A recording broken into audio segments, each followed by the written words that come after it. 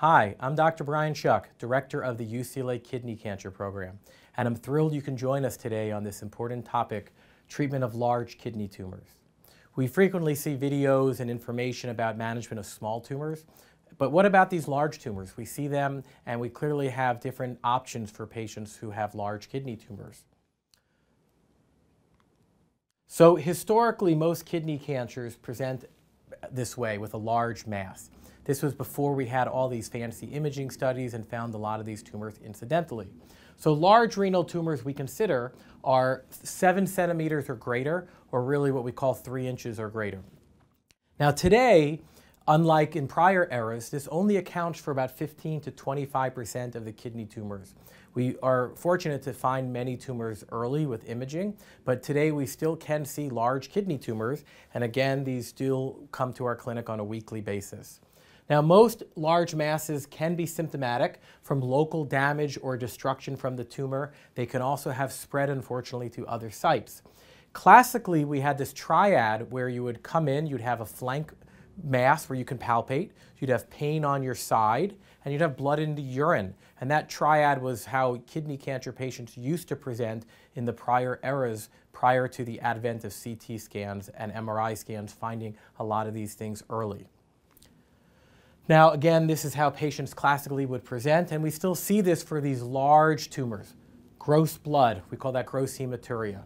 Flank pain, pain on your side, or an abdominal bulge or a mass. And again, a large tumor can disfigure or distort someone's abdominal cavity. Now, the workup, when we see a patient with a large kidney tumor, we do lab tests to assess the signs and symptoms of what we call systemic or whole body disease. We can look for things like platelets that are high or calcium, look at blood count to see anemia. We want to look critically to evaluate areas outside the kidney to look for any evidence of any spread. We usually always image the chest to make sure, and that's with a chest CT. As a chest x-ray, it's not very sensitive to pick up, a small volume of disease that has moved outside the kidney. And then if suspicious, if someone has bone pain or maybe headaches or seizures, we always want to image the brain or the bone if we feel like there are concerns. And again, the kidney cancer can spread to all other parts of the body. So in someone with a large tumor, we always take this very seriously at staging someone to make sure we understand the full extent of their disease. Now, is imaging sufficient to call something cancer? Well, small tumors are potentially cancer or they could be benign. Most of our large tumors have a much higher risk of being cancer. As you see here, the risk of cancer is 0 to 100. As you go larger, and we're talking about the large tumors here, the risk of something being cancer is greater than 95% when something gets greater than 13 centimeters. Clearly, benign tumors don't have that aggressive biology, and they're not allowing themselves to grow to a very large size. So we would say about 90% or 95% or greater of these tumors are going to be renal cell cancers or kidney cancers. We do see other types of cancers that can arise in the kidney, but those are going to be less common than the renal cell cancers. And without disease outside the kidney, a biopsy is not really indicated or needed most of the time because we have such a high risk of cancer in these large kidney tumors. And then kidney cancer is really presumed, but not confirmed until we have a tissue diagnosis. So again, it's just a renal mass suspicious for a kidney cancer. Now, radical nephrectomy has been the mainstay of treatment in most large or very large kidney tumors. And that's because in most patients that we see, if you see here, this would be the tumor, that red area, and then maybe there'd be a sliver of normal kidney. Clearly, there's not much to save in that organ. So thus, the kidney in this situation would be removed along with the fat and the surrounding connective tissue we call the gyrotous fascia. So in these very large kidney tumors, it's rare that we would be able to do a partial nephrectomy. And as you see again, this tumor has now been eaten or taken up by this tumor. Now, partial nephrectomy, again, for some tumors that are large, we can consider doing a partial nephrectomy. It depends on a lot of things. There is things that we consider looking at, like is there significant normal kidney to save? Would the patient benefit from kidney preservation? Are we confident we can remove everything without leaving something behind? And the surgeon feels the complications are low. This is, an example of a 14 centimeter large mass where there's still plenty of normal kidney left behind, and if you did a partial nephrectomy. So in that case, we did a partial for a very large kidney tumor. It made sense. But for the most part, again, the kidney and then the tumor, for the most part, we do radical nephrectomies for these large and invasive kidney tumors that are greater than 10 centimeters. Now, you see here, occasionally, again, we can do a partial nephrectomy, and the kidney still can look healthy. This is a 7.5 centimeter renal mass in a young individual, and looking after 6 months later, there's still plenty of normal kidney left, and you see the right versus left. This looks like someone took a bite out of it. We did preserve a lot of kidney function. So occasionally, for a large tumor over 7 centimeters, we will consider doing a partial nephrectomy. Now, the surgical approach, it really depends on a lot of factors. So large tumors often behave in an invasive manner. It's critical to understand the relationship of these kidneys to some of their surrounding structures. These kidneys, which may have a tumor, they may have a tumor which is close to the liver or the pancreas. Maybe it's a budding small bowel or some vessels, or maybe inside of a vessel. If there are other organs that are involved, like the liver, pancreas, or these vessels, we should always discuss this or approach this in a multidisciplinary setting, and we often invite some of our colleagues from other surgical disciplines to help us for these large or invasive kidney tumors. So the surgical technique, it has changed over time. For large tumors, traditionally, we used to make very large open incisions, make a big cut, get our hands in there, and take the tumor out. But over the past 1 or 2 decades, there's been a tremendous advancements in how we do minimally invasive surgery. And these large tumors still need to be removed through an incision, but sometimes we can minimize the size of this incision or make it in a part of the body which is less painful. And minimally invasive surgery really is a term to describe when we use laparoscopic equipment. These are keyhole incisions, and either the surgeon can hold them, which we call laparoscopic surgery, or the robot can hold them, and that's called robotic-assisted surgery.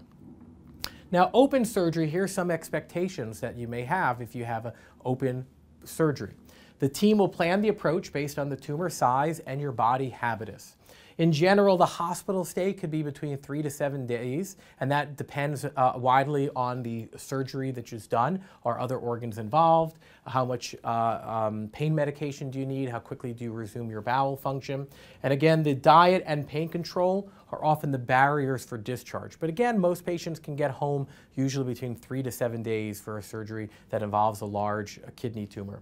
And most patients can resume normal activity in general 4 to 8 weeks, depending on what you're doing. If you're maybe a professional cage fighter, maybe you spend 12 weeks recovering, but if you're getting back to office work, we're talking maybe 4 to 6 weeks. But again, a larger incision, maybe a little bit larger or longer recovery. Now, there are many ways to get to the kidney, okay? And the kidneys sit inside the abdomen, behind the abdominal organs. It's called the space called the retroperitoneum. And when we see patients who have kidney tumors and the kidney, we try to understand the location and the patient's body habitus and decide what's the best surgical approach. If we're going to do an open incision, this would be a subcostal incision. You cut across and you cut through the rectus muscle. That's one approach to get to the kidney. There are midline incisions where you may go up and down. I like this where you can split the six-pack muscles that are hiding, but they're there, and you can avoid going through muscle. It's probably a quicker recovery. This is called a flank incision. We do this off the tip of the 11th rib. In the old days, the older urologists used to remove a rib. We don't usually do that in this era, but it's a good way to get down on the kidney going through the side. And sometimes we can avoid the abdominal cavity altogether. Now, a chevron incision, this looks kind of like a Mercedes sign. These are for really large invasive tumors, maybe that are invading into veins, but we make an incision like that. It's the same way our liver transplant surgeons do their liver transplants. Finally, this is an approach I've been using for larger tumors. It's called the modified Maguchi. You go up and across. And again, this midline incision, you potentially can avoid cutting through some of those muscles, but you still need to go lateral. It's called the modified Maguchi. Now, choosing the incision, it's based, a lot of this is on the surgeon's preference and comfort with the approach, and that might be the biggest factor in determining the incision you get. The size of the tumor may dictate the exposure. Do you need, a very large incision or a really, really large incision? Is it unilateral or bilateral? Do you need to be on the other side of the body? Maybe there's a lymph node near the other kidney or by the aorta, and you need to be on the right and left side, and you need access to both. And then the body habitus, larger patients sometimes need more exposure because the distance between their skin to their abdominal contents is much deeper. Recovery time, again, you see all these zigzags and crosses. It depends. A lot of these can hurt because you're cutting through muscle, and the more muscle that is cut, the more post-op discomfort for a large tumor. Going between muscles midline may limit the pain, but is not always possible. And staying behind the abdominal cavity in the area we call that your flank, that may speed up bowel recovery. And that is that incision over here. Again, a lot of ways to get to the kidney. Now, to try to limit or minimize the pain, we have a couple tools or tricks that are at our disposal. To limit post-op pain, we have things we can ask our anesthesia providers to put in an epidural. A lot of people are familiar with epidural catheters. When women deliver children, they get an epidural and they're having their delivery or a C-section and they're awake and they're not feeling any pain. This is a temporary catheter and it can minimize pain over the first few days. We also have a tool we call the on-cube catheter. A surgeon can put a catheter underneath the incision and there's a little ball and it infuses like a lidocaine-like medication, bupivacaine, which can numb up the incision if maybe you're averse to having a catheter placed in the back. Both of these are ways to minimize a lot of the discomfort after surgery by different catheter-based techniques. Now, it's important to recognize a lot of the big and very big tumors can actually now be removed minimally invasively. Again, minimally invasive is how we discuss a keyhole type approach with laparoscopic incisions. These are instruments that are basically placed. If you're holding the instruments, the surgeon calls this laparoscopic surgery. If you're handing off these instruments to a robot and have the robot holding the equipment, we call that robotic-assisted laparoscopic surgery. The robot actually doesn't do the operation. We control the robot. The robot is just an enabling tool. So minimally invasive surgery often can reduce some things like bleeding, pain, hospital stay, and postoperative recovery. And if it's feasible and safe, we always would want to recommend this approach. Robotic versus laparoscopic, that often depends on the surgeon's preference and comfort. The laparoscopic approach might be a slightly less costly because it might be quicker in some physicians' hands and the equipment might be a little cheaper, but over the long term, these are just small difference in cost. The robotic approach does give the surgeon an extra instrument. When I do robotic surgery, I have 3 hands.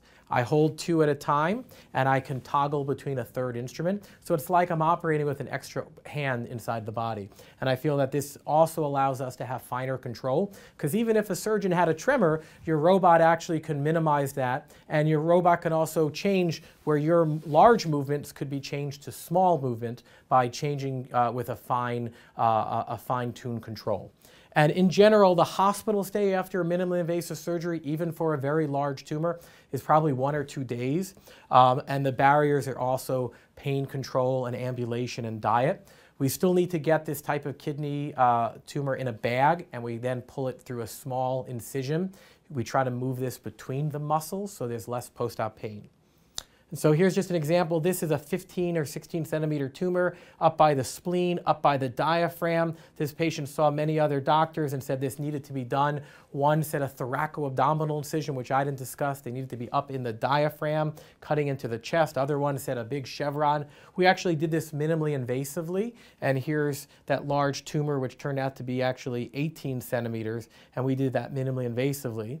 And we did that with the robot, several tiny incisions, and we put it in a bag and we squeezed it out that incision. That patient stayed in the hospital 1 day as opposed to 4 to 7 days. And again, a lot depends on the patient's anatomy and the location of other organs. We never want to do things that are considered unsafe, but a lot of times we can push the envelope with our minimally invasive techniques.